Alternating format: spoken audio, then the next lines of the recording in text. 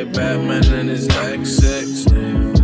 SoundCloud nigga crashing iTunes. Yo, hello, it's Revi here, and in today's video I will be showing you guys how to make the retro video game look you guys saw in the beginning. And if you want to support us, we have a website, feel free to check it out. So this tutorial is going to be very simple here. You're just going to add your footage in you want to use for the effect here. After that, you're going to press Ctrl-Alt-Y to make a adjustment layer in After Effects. And the first effect you're going to be adding is called JPEG damage. And for the settings here, we're going to be dragging down the quality here to 0.03.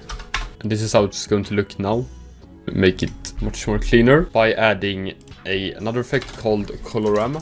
And here we're going to open up output cycle, use preset palette, and you're going to choose ramp gray. And here you're going to drag the white arrow here down just like that, and you will get something like this here. And after that, to get this video game style more realistic, we're going to add grid to this. And here, change the size form to width and height sliders. You're going to set the width to 4000 and the height to 7.5. Anchor setting, you're going to just get rid of this line here, just like that. And then the color, change it to black, and then invert grid. And then we're going to change the blending mode to overlay, clean.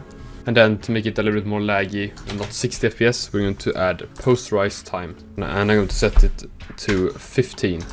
So this is how the effect looks now. Pretty cool in my opinion. But I'm going to show you guys how you can make an even crazier look with our editing packs. So I'm going to use two effects from our Halloween pack, and it's the first and the fourth Halloween effect if you have the pack. So this is how the first effect is going to look here. You can just, turn down the glow a little bit because it's kind of bright, but I think it looks absolutely amazing. It looks pretty cool. It gets this very cool unique look here. And I'm going to show you guys the next effect here. And this is the second effect here, and if you guys want to get the same result as this, you can check out our website and get the Halloween pack there. Looks pretty cool in my opinion. And yeah, if you guys want to support us, don't forget to like and subscribe. Check out our Instagram, check out our Discord server. I will see you guys soon. Take care and have a nice day.